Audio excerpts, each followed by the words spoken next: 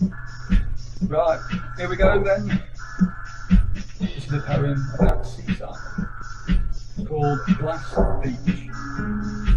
Waves gently crash, distant froths, salty brine, drawback sound. Beach pebbles rattle, smooth, curved and worn upon shoreline wash. People gossip, saunter back to vans full of sandy hope. Scratch legs with brush-off hands on sunburn head. Fish swim batter fat to be served with chips and curry pot sauce. An alcoholic sea laps upon a beach, a glass of broken.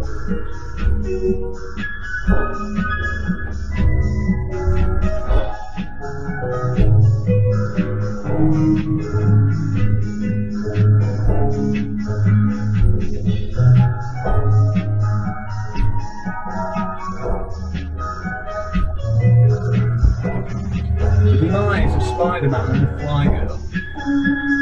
From between moving clouds out of blue sky way beyond, the sun shines through temperamentally down into our pensive atmosphere, onto a capitalistic spider as he spins his business web from the branches of the system's tree, on a poor fly trapped in the bondage of regulations and eaten up in her own sexuality. But subversive winds of change blows through the branches, destroys the spider's web of game. Then crying rain comes roaring down, and the spider is washed up, down into a muddy drain.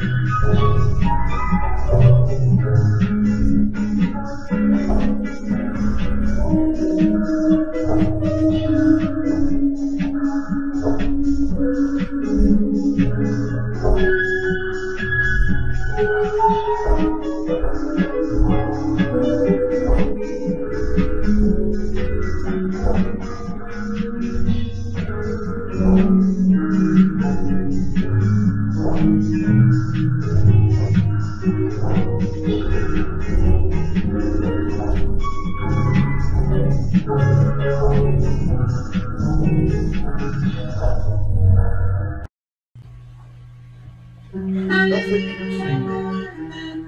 Beneath gas lamps, black night skies, weary sounds of distant cries.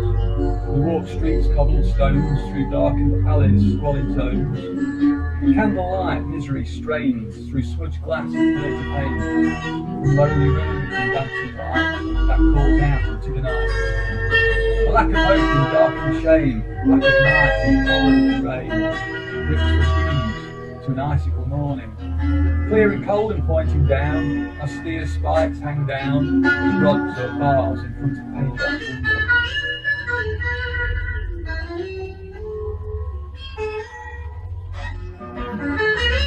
Trouble.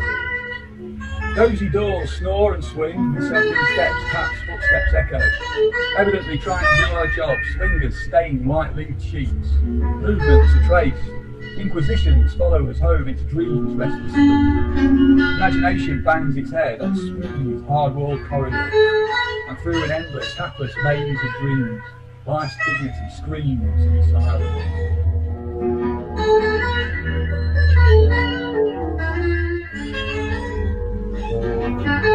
Something that she said. She had so much potential that sometimes fell down, like a murder. It really was a problem, but she chose to ignore it. Like clothes that don't fit, stubbornly she wore it. In a mad rush, she did a foolish thing. In a split second, a split thought would bring an indecision. She made a small choice. She opened up her mouth to articulate a voice. Across the smoke-filled room, sounds were drunken. As the drinkers sat, chatting, slugging something.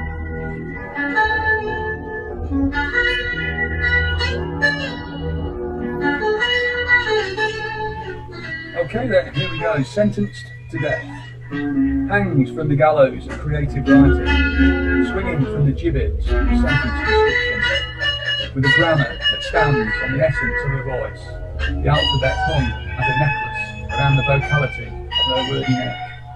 She'd wanted to swallow all the letters in quick succession, punctuation as well, but that would have been suicide.